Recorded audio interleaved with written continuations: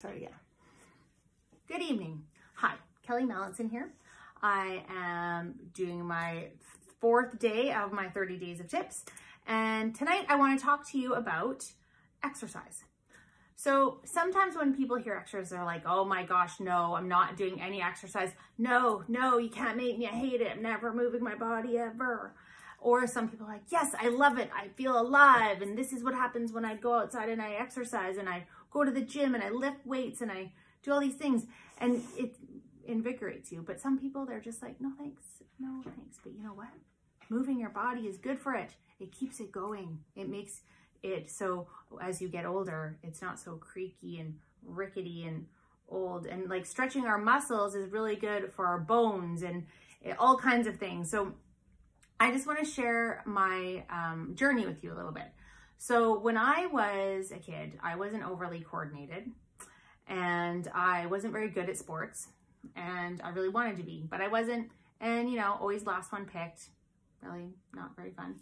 And so what happened is that I kind of gave up. So I was like, oh, like I know, like when we were in like grade 8 and grade 9, me and my friends, we used to like go to the Como Lake Rec Center and we would, is that what it was called? Or Poirier, and we would go do like the aerobics classes on the side of the pool. Like, so we did different things and, or we would go and walk, but you know, lo and behold, you get a little bit older, you're graduated, your body stays in relatively normal shape, and then you decide to start eating. So I started eating, and I really ate a lot. I delivered parts for my job at the time, and I did a lot of eating, and I gained a lot of weight. I gained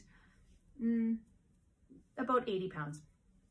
So I was sitting at 220 pounds. I'm 5'4". Well, actually, I think I'm 5'3". But you're like 5'2". I'm not 5'2". Okay. Mom. Okay. So anyways, I'm not 5'2". I'm at least 5'3". I used to be 5'4", but I don't know what's happening. So anyways, so I was big at the time and it wasn't good. And I was like, oh, I don't know. And I sat there for like a year going, I have no energy. I'm tired. I'm lethargic. I'm not motivated. None of the above. I'm none of these things. And I didn't want to go. And then one day I was like, you know what? I can't live like this. This is not good. I didn't feel good. I felt very unattractive. I felt, my face was broken out. I was 21 years old and I'm like, something's got to change here. So I decided I was going to go to the gym. So I went to the gym and I went on the Stairmaster for like 15 minutes. I committed that I was going to do that 2 days a week, 15 minutes on the Stairmaster. And I did. I went and then I went some more and then I tried a step class, and this is like in the 90s. So I did a step class. I did an aerobics class. I did the treadmill. I started lifting weights. And you know, before I knew it, I was like, ooh, now I'm changing what I'm eating. So it took me about 3 or 4 years, but I lost all the weight. And then I've enjoyed exercising ever since. Actually, I challenged myself and I actually like appreciated the challenge. I did things like the grouse grind. I rollerbladed the seawall. I fell and crashed a lot on that though, but that's a whole other story. May long weekend. I had a huge road rash on my thigh. It was not very fun, but it was still fun to go and do that. So I rollerbladed. I used to work out with this personal trainer who we would run up and down Thermal, which is a big hill in Coquitlam if you're from British Columbia. It's a Rick Hansen during the Man in Motion tour. He rolled his wheelchair up that hill actually, so that's pretty cool. But I've done a lot of different kinds of exercising. So when COVID started, I had been going to Oxygen Yoga like 3 to 5 days a week.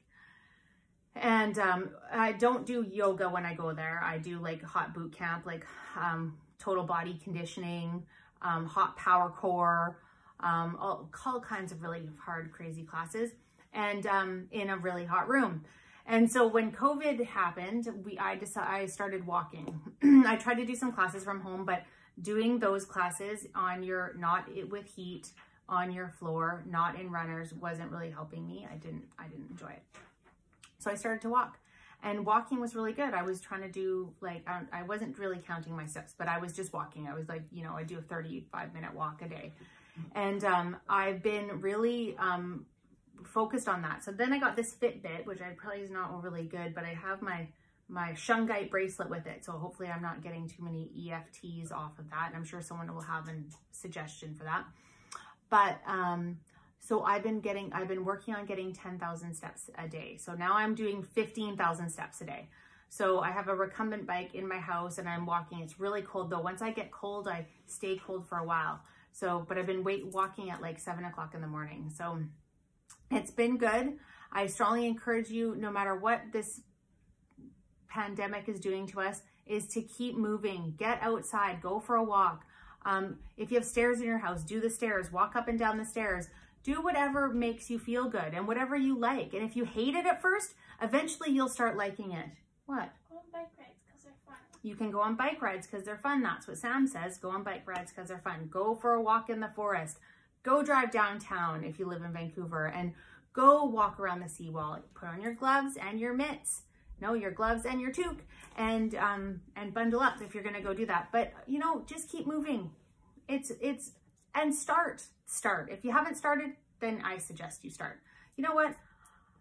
Since I gained all that weight, I've been on this lifelong mission to try to be as healthy as possible. I also smoked at the time, all kinds of things. So if you can just do one thing to improve your health every day, I really recommend you try it. There's so many benefits to your heart health and even like your mental clarity when you walk and when you move. They say that if you're feeling anxious, then you should go for a walk. It's going to help you out with that. So, you know, I know that I'm a wellness advocate for doTERRA, but I don't just sit here and plot and scheme my oil plans. I do a lot of other things, and I really encourage of total life conditioning instead of just one thing at a time, but you have to start somewhere. So I challenge you to start with one thing tomorrow that's going to help you improve your health. So bye-bye till tomorrow and all my jabberings. Okay, have a good night. And follow me on Instagram, Kelly_Melanson, or I have a page on Facebook, EO Magical Mixology. And yeah, and let me know if I can help you. If you're looking for a personal consultation on essential oils, let me know. I'll hook you up. Okay, have a great day. Bye.